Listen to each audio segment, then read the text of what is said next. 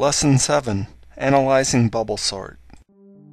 In this video, we will give a careful time complexity analysis of the Bubblesort algorithm using the definition of big theta that we gave previously. This is intended to be a thorough algorithmic analysis. In the future analyses, we will skip many of the basic steps that we cover here. Our complexity analysis will determine how the number of algorithm steps varies with respect to the number of entries that are sorted. For our purposes, we are assuming that the entries that we are sorting are in an array. Here's the C++ code for the Bubblesort algorithm. The array that this sorts is IA_array, which in this case has size in. The outer for loop is indexed by the last unsorted element. Notice that this loop runs from in-1 to 0, so that when it is done, the array is sorted. The inner loop runs from the first entry to the entry before the last unsorted element, and this loop sends the next highest element to the position last. Inside the loop, we compare the entries at icomp to the one after it, and swap them if they are out of order. Notice that the code inside the loops does not depend on in. Since this code is constant with respect to the size of the array, we can consider it all as a single block, and ask how many times it is executed.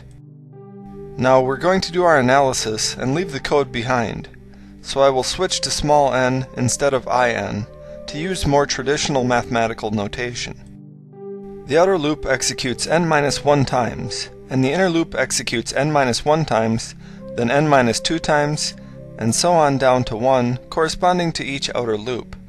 So the inner code is executed a total of n-1 plus n-2 plus n-3 down to 1 times. This sums to n-1 times n divided by 2, or n squared divided by 2 minus n divided by 2. Recall the definitions from our previous lesson on complexity analysis. In this case, f of n is n squared divided by 2 minus n divided by 2. The function g of n is n squared since we want g of n to be a simpler function, and n squared dominates n for large values of n. Now in order to show that the algorithm is big theta of n squared, we need to find positive constants c1 and c2 and a positive integer n0 such that c1 times g of n is greater than or equal to f of n, which is greater than or equal to c2 times g of n, or c1 times n squared is greater than or equal to n squared divided by 2 minus n divided by 2, which is greater than or equal to c2 times n squared for all values of n greater than or equal to n0. Since our coefficient is 1/2 on the n squared term for f of n, any value of c1 greater than or equal to 1/2 and any value of c2 less than 1/2 will work to demonstrate that the Bubblesort is big theta of n squared. For simplicity, we choose c1 equals 1 and c2 equals 1/4. Here's a table of the first few values for each function.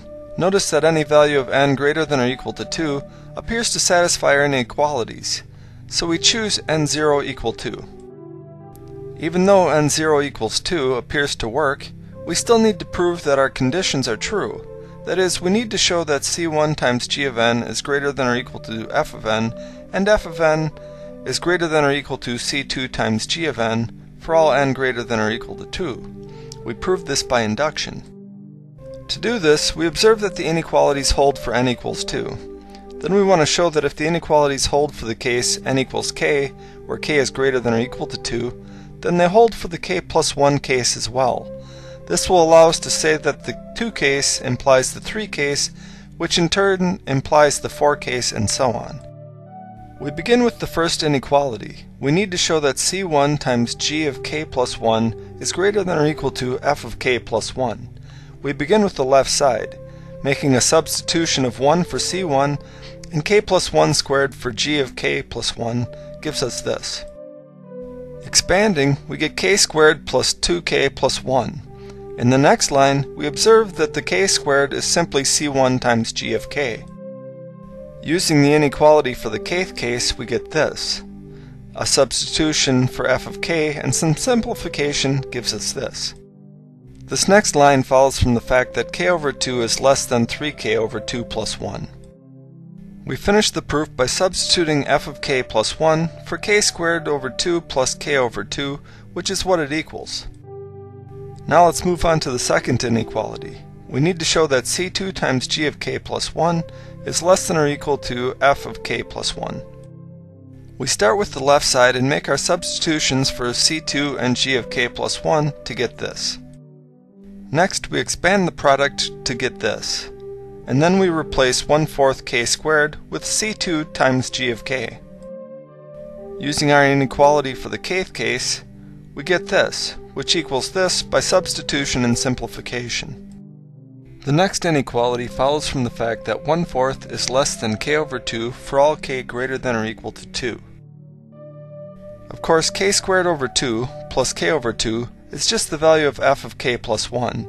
So we are done, and that finishes off the proof that the bubble sort algorithm is big theta of n squared.